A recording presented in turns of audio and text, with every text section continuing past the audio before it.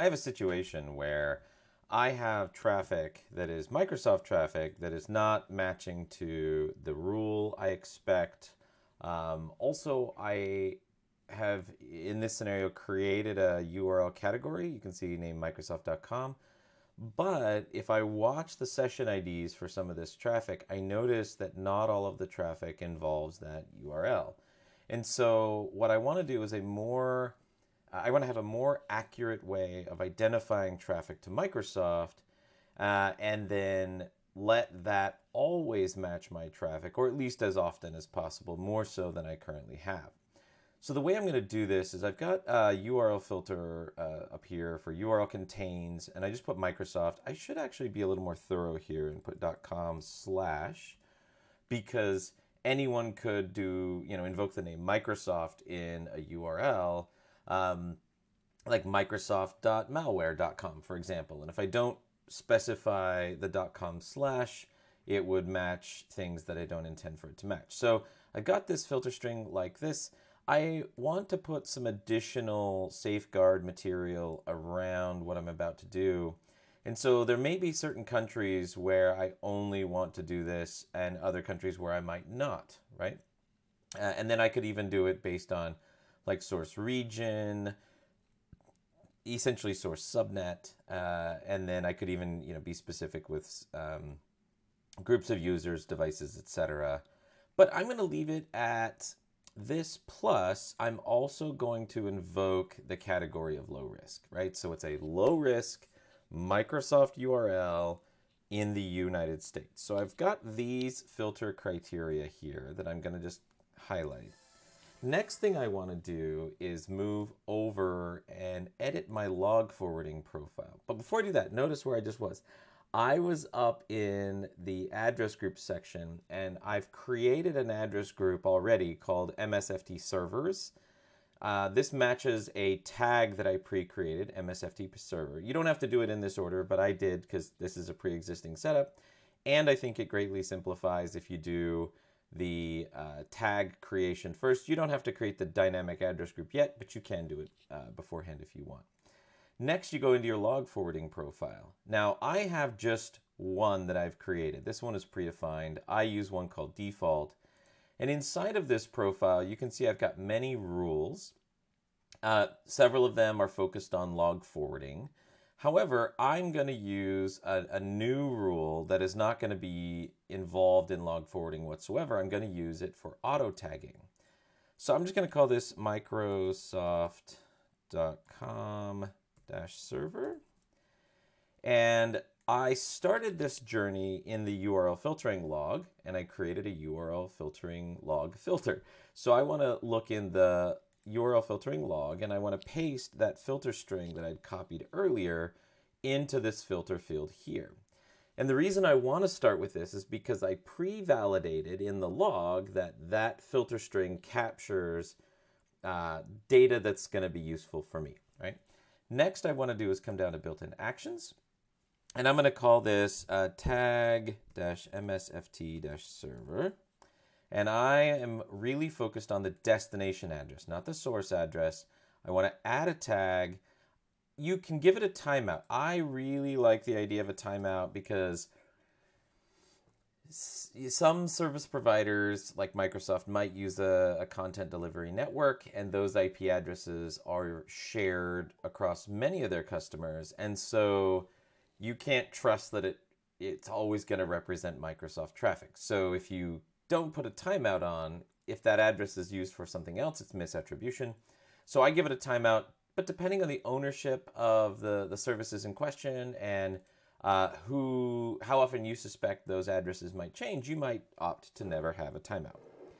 Next, I was going to add my tag, which I know to be msft-server, and see why it's nice to have pre-created the tag. I don't have to memorize the exact syntax. Start typing it, and it pops down just like that. So I've got this created. What it'll do is it'll tag the destination address as MSFT server for any destination IPs that match this filter string from the log. So I can click OK, I can click OK. And then I can come back up to address groups and I could create a new address group. And the important thing when you're going to do this is you choose a type of dynamic and then you add some criteria, and this criteria would be your tag. You can scroll through the list and hit this little plus, and you've just done it. That's all you really need to do. If you want to add the color, you add that same tag down here. And so you can see in my example, I've done just that. It's a dynamic address group, which we call a DAG or DAG. And then I've got my tag here. Once you've committed this and let some traffic run through it for a little while, you can click on this more option and you can see that this group contains really right now just a single IP. I could unregister it if it's the wrong IP, and that could be value in using a non-timeout tag action. And then you can have other tags that remove, or sorry, other log forwarding actions that remove tags if you needed to. And then I've actually got a bit of a circular reference with two groups referring back to each other. It doesn't matter as far as I can tell so far. So I'm going to click close. And then I will use this MSFT server in my policies somewhere. And if I've already got anything focused on Microsoft, so this is Microsoft CDN traffic, I'm going to change this because I know now Microsoft servers is more specific to the anythingmicrosoft.com, whereas the update servers was a different dynamic address group that was targeted. And forget that they're circularly referring to each other. I'll fix that in just a second. So now I want to have two rules. So I'm going to go back to that MS CDN traffic. I'm going to add a new rule. And I could clone it. Actually, I'm going to clone it just because it makes the rest of the rule creation easier. And then I'm just going to call this Microsoft.com server traffic. Like this. I'll just say servers. So the source could be any of my internal. It's definitely outside, and I'm going to change this to the MSFT dynamic address group, and then I'll remove that circular reference. Now you can put in specific app IDs. Because I'm referring to their destination addresses, I'm going to use this as an opportunity to learn what traffic Microsoft actually generates on my network. I might change this to an any later for the destination port, but I'm going to leave it at app default now because I really just want to test how accurate my auto tagging is by saying any app. It has to be on a default port. I will allow it because of the safeguards I put in around that tagging. It's only in the US and it's only for low risk URLs that are Microsoft.com. And I click OK. Right, so now I've got this rule created. And then I can just wait, or commit it, right? And then wait and see over here on the right where you've got the apps seen. Give it some time and then let the firewall tell you, hey, I saw this app. If that seems to encompass the type of traffic that you're really worried about, then check this top box and then add to this rule, and then that any goes away.